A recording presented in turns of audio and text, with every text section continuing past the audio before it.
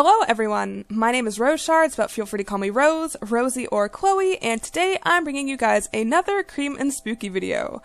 The piece I'm working on will actually be part of a Draw This in Your Style challenge I'm hosting, so more information on that later. I asked you guys what you wanted to see for this one, and surprisingly enough, a lot of you guys wanted me to talk about backgrounds. I'm not sure if you guys meant backgrounds in general or Cream and Spooky styled ones, but considering this is a Cream and Spooky video, I will be talking about, you know, the style I use for Cream and Spooky. A few of you guys also wanted some updates, which is completely fair, so I'll also kind of try to talk about, you know, some new things as well that are happening with the series. Also, I am using a new headset my mom got me for my birthday the other day, so hopefully I sound a little bit better.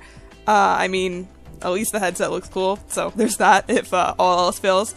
But before I get more off topic, I'd like to talk about this video's sponsor, Skillshare. Skillshare is a really great online platform if you're looking to learn a lot of creative and innovative things. There's thousands of amazing classes to explore, with new things being posted every day. We all know the holidays are coming up, so if you're looking to make someone a personalized, handmade gift, this would definitely be a great place to look for some tips and tricks. A class I really loved was Gia Graham's How to Create a Perfect Color Palette for Digital Art. I think I have a decent enough understanding of colors, but as I've been trying to push myself lately, I've actually realized that coming up with a palette can actually be a lot harder than it seems. Like, a lot harder. Like, I've been trying to color some of my characters for weeks at this point harder. Yeah, looking back at some other stuff I've done as well, and, you know, some other stuff I'm currently working on, I can definitely see how the colors can be a lot stronger. So, when I found this class, I was so thankful. The tips and tricks she talks about for picking colors are absolutely amazing and have been extremely helpful when it comes to designing the characters for this upcoming project I've been working on. What else is great about Skillshare is that there's no ads, new classes are always being posted, and an annual membership costs less than $10 a month. However, the first 1,000 people to click on the link in my description will actually get a free trial of Skillshare Premium, so hurry now because you definitely don't want to miss out on this. So I guess I'm going to start off by talking about backgrounds. So, obviously I do my sketch first, but instead of just going directly to painting like I do for my other backgrounds, I do line art instead for this style. I personally feel that the line backgrounds fit in a lot more with the Cream and Spooky world rather than the more painted stuff. Since the characters and universe are kinda bright, I feel that the line art adds more of a bold and fun look to it, if that makes any sense. Doing the line art also helps with a lot of the detailing later on, so I try to add in a lot of little grass strands and, you know, everything like that during this stage. I actually don't think I've drawn snow in this style yet, so this was actually a pretty fun little experiment, I guess. I decided to outline where I wanted the snow to be on the trees, but I also sort of wanted the snow to kind of blend in, so I tried to break up the line art at points, if that makes any sense at all. I don't know, but maybe me talking about the colors will actually help you guys understand a little bit better.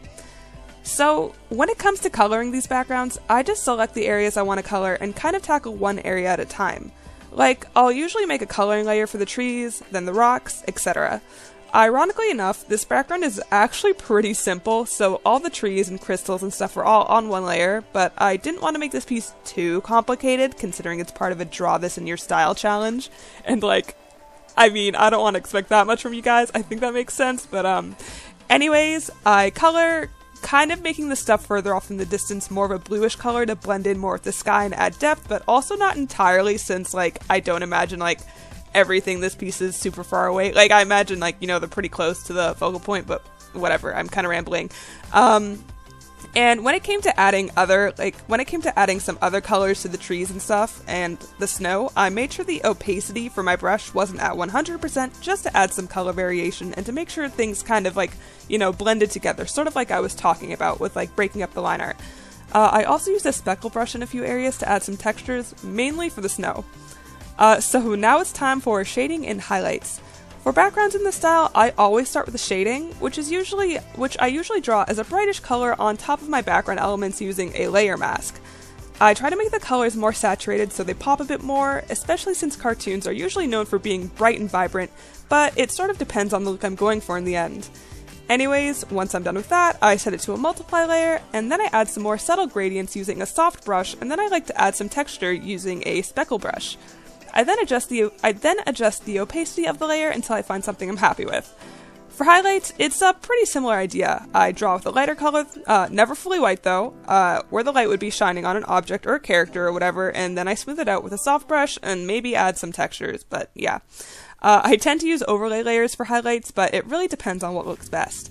It never hurts to play around with your different settings, so, you know, don't be scared of experimenting. After that, I try to make everything fit more into the environment by adding a lot of multiply layers, overlay layers, and more. I'll darken some areas, lighten some areas, you know, just whatever I'm feeling will work best for the piece. I almost always use a soft brush for everything in this stage because I want these details to definitely be a lot more subtle than like bold and in your face. These are just to kind of enhance things I've already drawn.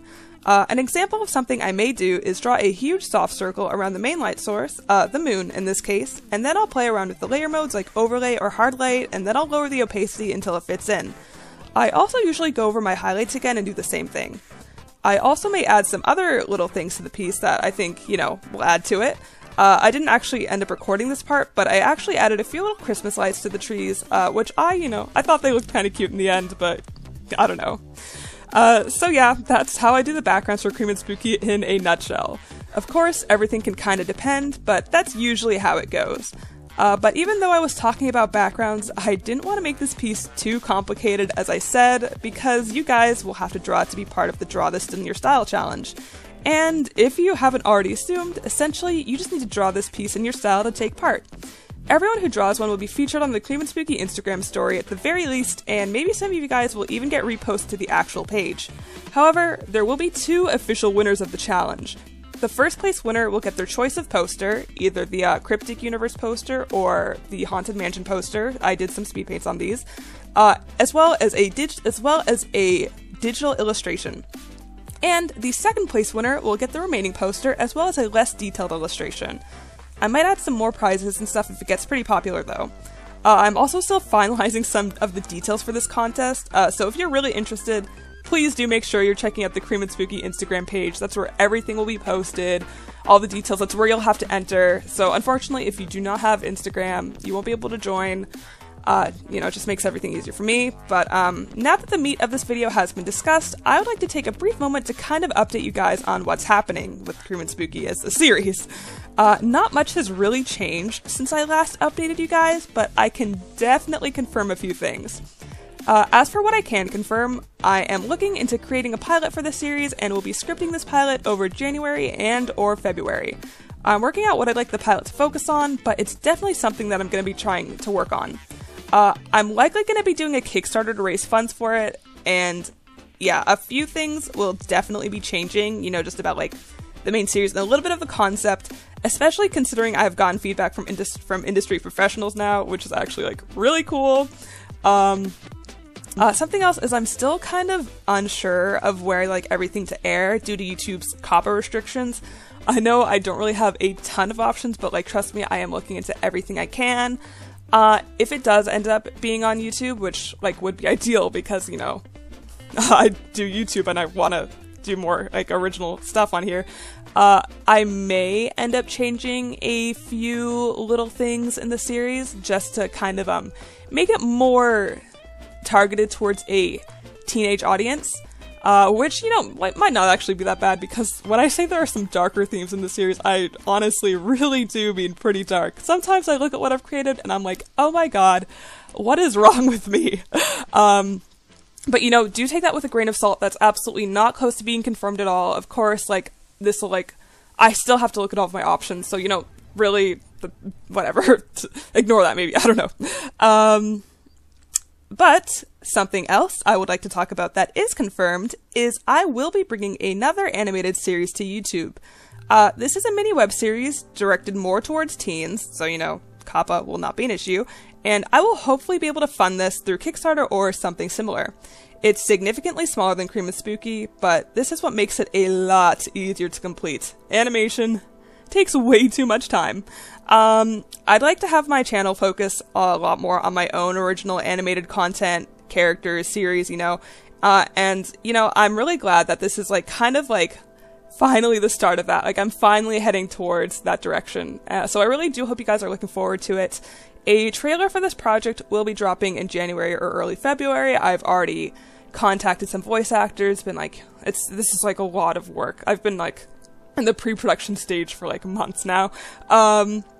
I will also be doing a animation meme with the characters that should potentially come out maybe a week after this video is released. I really don't know.